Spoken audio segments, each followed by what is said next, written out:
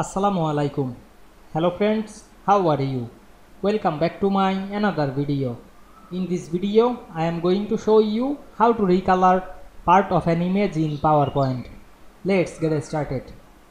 At first, you have to open a PowerPoint presentation, then go to the home menu. Select the new slide option and create a blank slide. Then go to the insert menu and choose the picture option, then choose this device. Now I am select an image and click insert. Then resize the image, then click right button to the image and select copy, then click right button again and paste in front, then resize set in the image top of the last image, then resize, select the image and go to the picture format menu and click the crop option.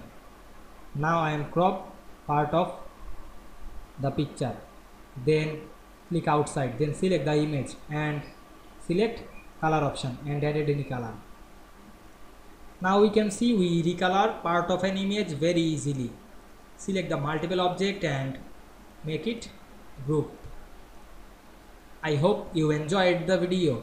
Please like, comment, share and subscribe my channel. Thanks for watching.